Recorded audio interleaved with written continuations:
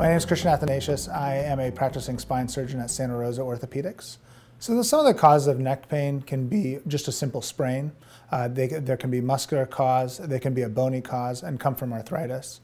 Oftentimes you hear doctors speak of degenerative joint disease. There's multiple joints in the cervical spine, and any of these joints can cause a neck pain. There are other symptoms that can be related to the neck that one would not normally think of as coming from the neck, and that is shoulder pain, arm pain, numbness or tingling in the fingertips or hands, or loss of dexterity in the fingertips.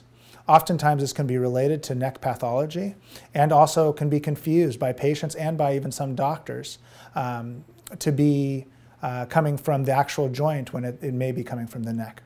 A patient will come in, and our job as doctors, surgeons, and health practitioners is to assess how the patient is doing, understand the immediacy of their pathology, and give them the safest treatment option that is for them.